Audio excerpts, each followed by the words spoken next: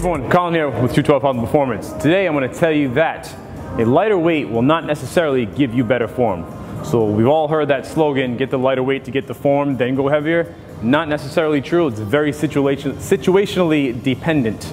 Okay, so I'll use a kettlebell swing as the perfect example. I see this all the time where people are using much too light of a weight, and what's going to happen with that is going to be very, very floppy. So as you see, if you can see the bell wagging around at the top part, it's flipping around. I'm not doing anything. If you notice, my arms are still staying straight.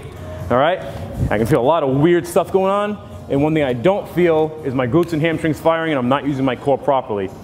So now what I want you to do is watch my form with a more appropriate weight. I'm feeling much more of the benefit of this exercise.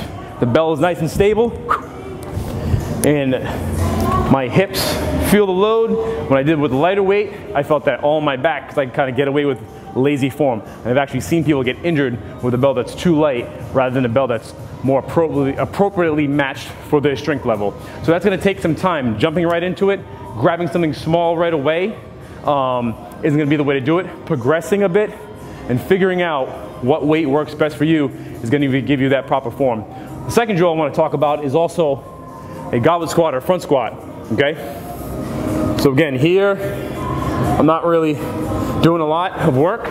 Oh, keep in mind this bell's 8 kilograms, this one's 24 kilograms, so about 53-ish pounds and about almost 18 pounds. But when I do it with a heavier weight here, I'm really forced to sit back more, and I can't lean forward and use my back like I could with that one, because if I do that, the bell is going to fall out, okay?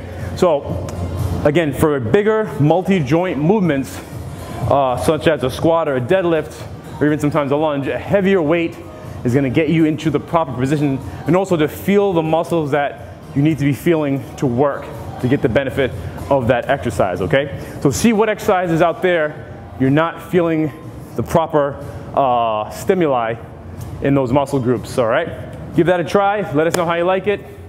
Thumbs up this video, hit subscribe if you found any value whatsoever, and we'll catch you next time.